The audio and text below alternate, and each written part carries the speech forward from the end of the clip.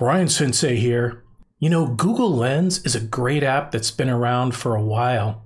It helps you take an image and use Google to search and find out where that image came from or what's actually in the image. In this video, I'm going to show you how to use the new and improved AI Google Lens that's built into Google Chrome, and you can use it on the fly to help you understand anything you're looking at on any web page. Let's dig in.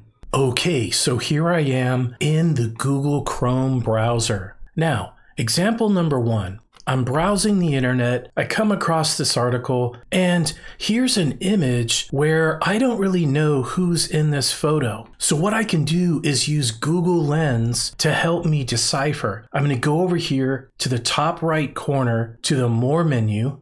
Then I'm going to go down to Search with Google Lens. When I click that, I'm going to get this cursor, which will allow me now to left click, hold, and drag to select the area of the web page that I would like to search on. I'll let go, and look at this. Off to the right, we're going to get search results for this image. But what I can also do is type in an additional question. Who is in this picture? I'll hit enter, and boom shakalaka. The picture shows the members of the rock band, The Runaways. AI goes to work for me to provide that information. Look at this, I've got all the band members. I've got more information down here about the band, and of course links to more websites on the internet where I can get more information. All right, so I'll go ahead and close this, and I'm back to my normal view. Example number two.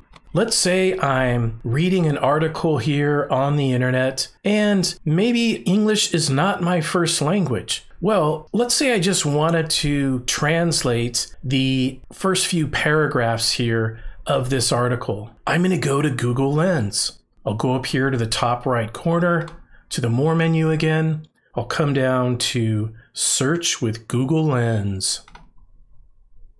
All right, and I will select the text that I want translated. Now notice underneath my selection, I have three options. Select the text, translate the text, or copy as an image. I'm going to go ahead and click Translate. All right, and over here to the right, we can see our translator. We can do English to our desired language.